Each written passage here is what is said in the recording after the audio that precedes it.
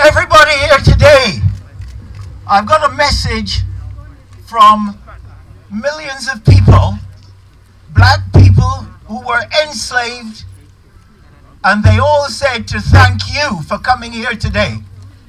Thank you. Today is their hope come true.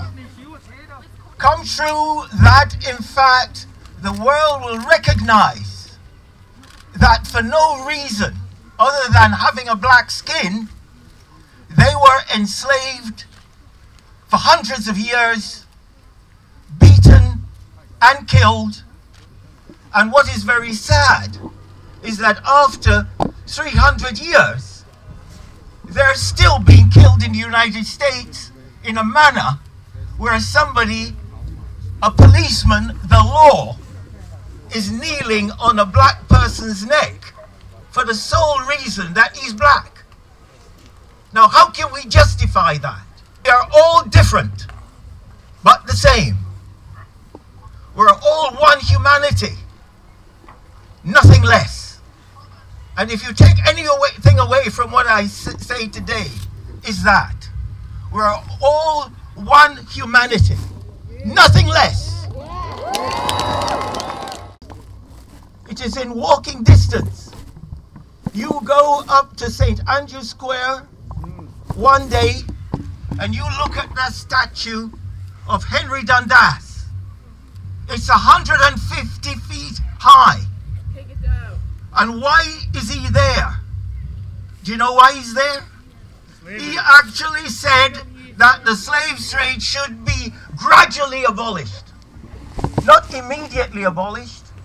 He said it should be gradually abolished. And we have a statue in the middle of the city to commemorate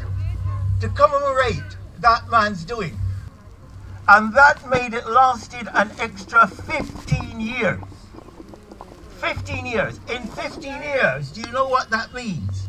630,000 African people were transported into slavery over 15 years. And the politicians at the time knew exactly what he was doing. Exactly. In fact, one politician described it as gradual abolition. He described it as gradual murder. Fact. But there is an issue, as you say, take it down, or should we put a plaque on it? The fact is, I'm on a plaque committee in Edinburgh, at Edinburgh Council, and we have been debating it for 2 years. And we cannot, in fact, agree to put on that plaque that he calls gradual abolition of the slave trade.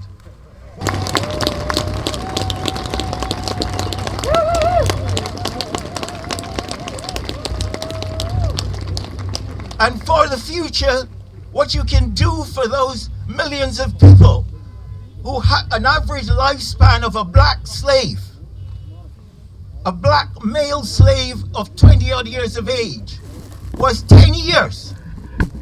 The average life of a black slave was less than 10 years.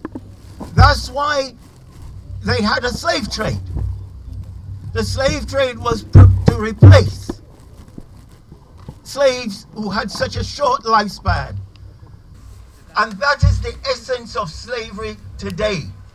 We want a plaque on it to say exactly what he did. And the children at school should read it.